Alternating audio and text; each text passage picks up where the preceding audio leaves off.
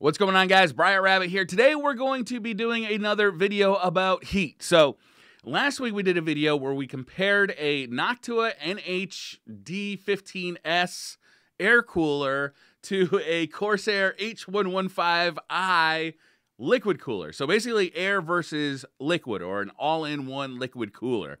And what we found was there was really no difference on a stock i7 8700K that was overclocked to 5 gigahertz.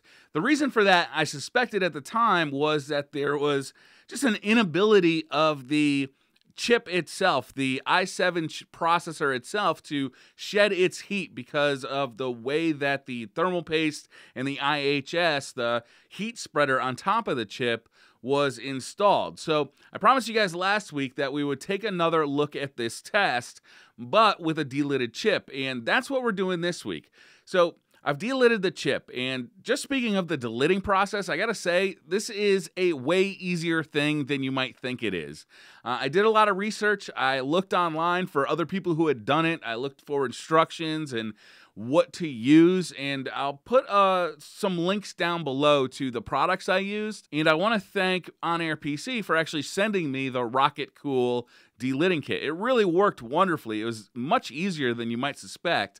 I actually did 2 processors. The first one took a little longer, probably about an hour, just because I was unfamiliar with the process. But the second one, after doing the first one, it was 20 minutes to 30 minutes total. It was really a simple process. And as long as you're careful while you're doing it, and as long as you're careful when you're applying liquid metal thermal paste, then you should be fine. So I'll put a link down in the description to the products I used. But this is a really interesting test. So initially, the problem I suspected with thermal testing was that I could not get enough heat off of the processor through the thermal paste and the IHS to actually see a difference between the all-in-one water cooler and the air cooler.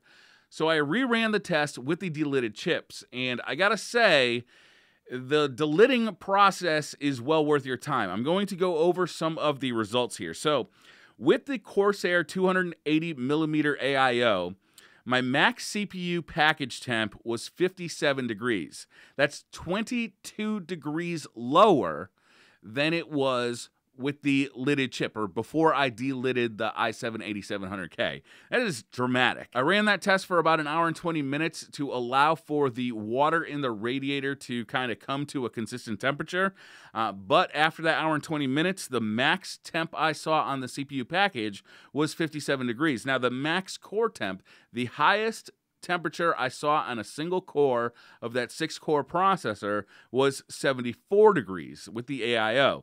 That's 22 degrees lower than with the stock chip. Now, the Noctua, with 2 fans installed, the highest package temperature I saw was 57 degrees. And the highest single core temperature I saw was 73 degrees. So that's a difference of 21 degrees and 20 degrees based off a stock chip. Those are the highest temps it reached. With 1 fan installed on the Noctua, how I normally run the Noctua D15S, I saw a maximum temperature of the CPU package at 59 degrees, 20 degrees lower than what I saw on the stock chip. The highest core temp I saw was 75 degrees, 21 degrees lower than the stock chip. So, what did we learn here today? Well, we learned that we can reduce 20 degrees off the temps of an i7 8700K by delidding it, a somewhat cheap and fairly easy to do thing for your processor. So if you're worried about your temps on your i7 8700K or a similar processor, basically any of the newer Intel chips, this is a really worthwhile thing to do. It's much more beneficial than changing your cooler. Basically, it doesn't matter if you're going with an air cooler or a all-in-one water cooler, or even going with a custom loop. The biggest thing you can do is delid your chip to get lower temperatures. It's really a dramatic change. What we saw in the differences between an AIO and an air cooler was, again, basically nothing. The Noctua does a wonderful job of dissipating heat, and I have enough airflow in this case to allow that air cooler to do what it needs to do. Having two fans helps a little bit. Having one fan still does the job with the Delid chip. The difference between a one fan Noctua cooler and a 280 millimeter AIO was about 2 degrees on the package and about 1 degree on the max CPU core temp. So really not a big deal, and you can further reduce your temperatures on the Noctua by adding another fan. So really the difference between having a 280 millimeter AIO and a fairly large air cooler is aesthetics, price, things that don't necessarily have to do with thermals. I suppose if your case is set up in a way that it doesn't provide good airflow for an air cooler but would for a radiator, you may be locked into one or the other. But in my case, it really just didn't make a difference. By far, the most dramatic change was to actually delid the processor. Didn't matter if I was using an AIO or an air cooler. The way to reduce temps was to actually put better thermal paste on the processor itself.